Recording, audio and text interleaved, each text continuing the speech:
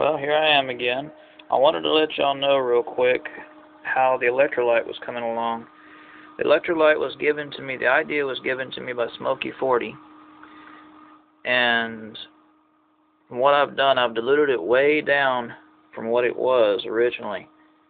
But I've had this cell running now for an hour and about 15 minutes at 15 amps. As you can see there, it's still at 15 amps.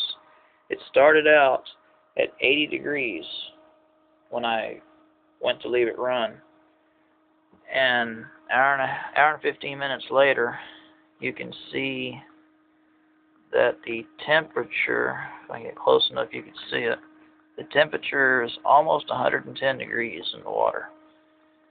I can get down level with this, and you can actually see what appears to be steam, but it's more of the HHO production right now. It's so cold inside this room that the water is actually steaming off a bit. But from what I've seen, optimum performance is right at 100 degrees. And the bubbles are pouring off pretty good. Let me turn this off for a minute, and you can see how the water is.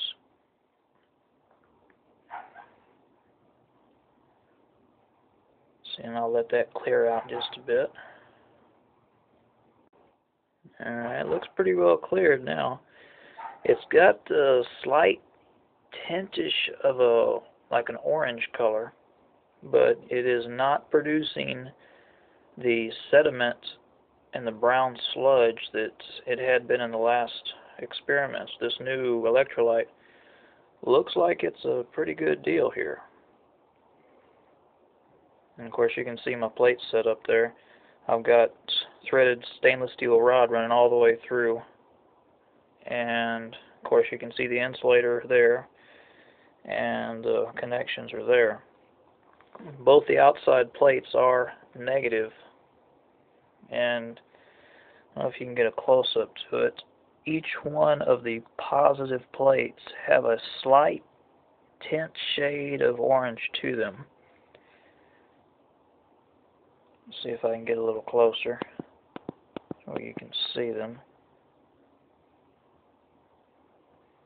But of course they're very close together.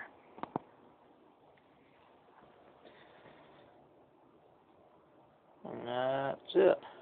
I'll get a real good close-up of it, and I'll turn it on. That way you can see the immediate production and see what it does. Here we go.